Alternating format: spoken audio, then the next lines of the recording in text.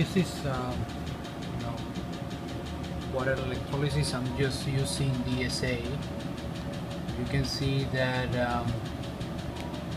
there the reference electrode is silver chloride saturated KCl, and I'm just looking at the potential here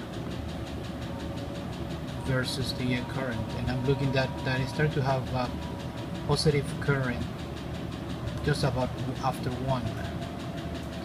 This is the result from the current interaction method, just to for the IR drop compensation. Okay, so it's done first before this one, so that the computer can adjust the result. Okay, it's currently working, and then I'm getting data. You can see the point is moving. This point right here, this is finished. This technique was finished. This is the second technique. The computer is in Korean, so it's a bit hard sometimes.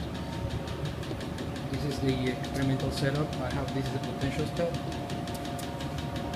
I have here the water bath.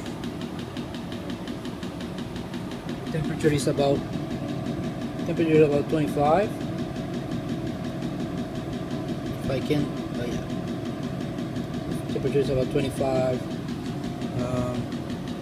This is the experimental setup. I have here the platinum is platinum. This is the counter electrode. The broken electrode is this one, the DSA, and the reference electrode right here with a login. You cannot see, but it has a login.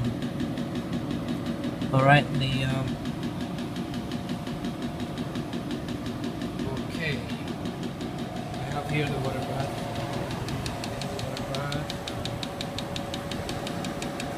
Now using a peristatic pump.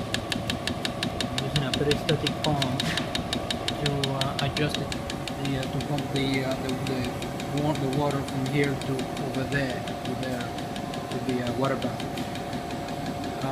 The double water bath. This is the temperature. The temperature is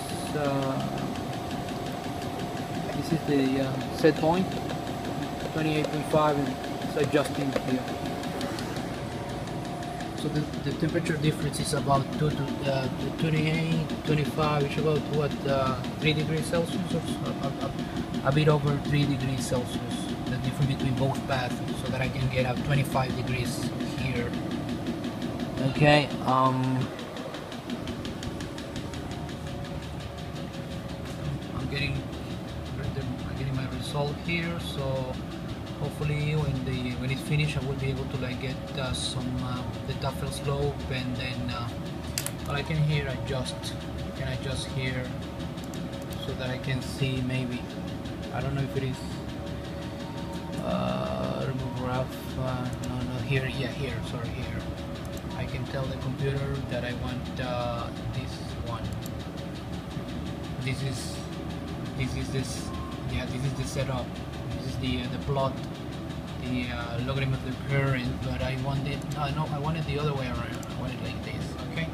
So this is how it should be plotted if I wanted to see a Tafel slope. Okay. This should be linear.